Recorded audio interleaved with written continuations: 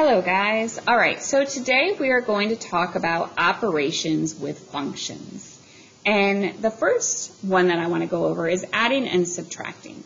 So you are given two different functions here, and we are being asked to add them together. Okay? So you may see this as this. Okay? I need you to know that that is the same thing as saying f of x plus g of x. Okay? And so when I do that, f of x is 8x plus 13. F of x is 8x plus 13 plus g of x, which is x squared minus 5x. All we have to do is combine like terms, and we get x squared plus 3x, so 8x minus 5x is 3x, plus 13. So I guess adding would be the simplest operation because all you're doing is combining like terms. Now for subtraction, you have to be careful on which one is coming first, okay? So you may see f minus g times x, which also means, okay, f of x minus g of x. So f of x is 8x plus 13 minus, I'm going to put in parentheses, g of x, which is x squared minus 5x. Okay? That minus sign changes every sign to the right of it. So that positive x squared is now a negative x squared. Minus a negative is a plus. And now you can combine like terms, and you get negative x squared plus 13x, so 8x plus 5x is 13x, plus 13 for our answer. The other way that you may see it is g minus f times x, which is g of x minus f of x. So we're going to take g of x first, minus f of x, so I'm going to put in parentheses, 8x plus 13. I'm going to distribute the minus sign, changes both of those signs. Now you can combine like terms, so you get x squared minus 13x, so it's negative 5x, negative 8x, gives me negative 13x minus 13.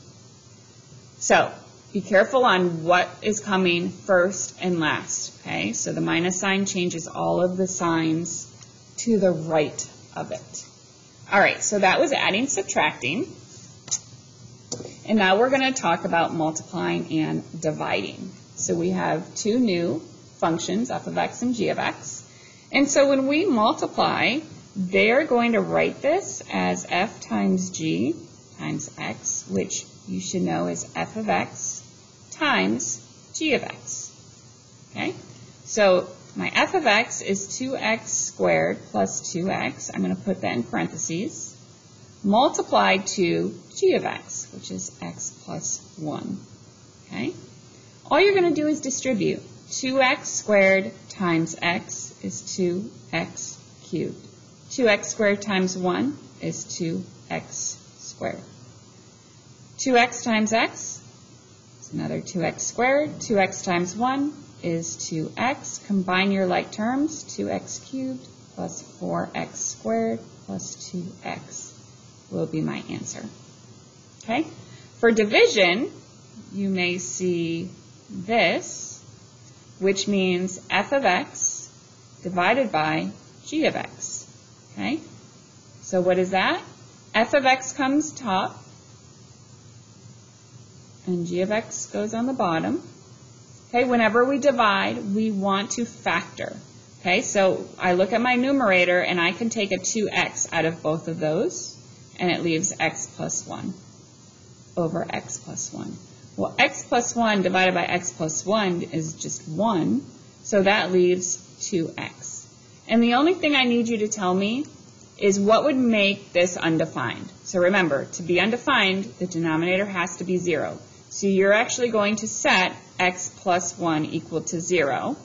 And so x cannot equal a negative 1. Okay? You may see it like this.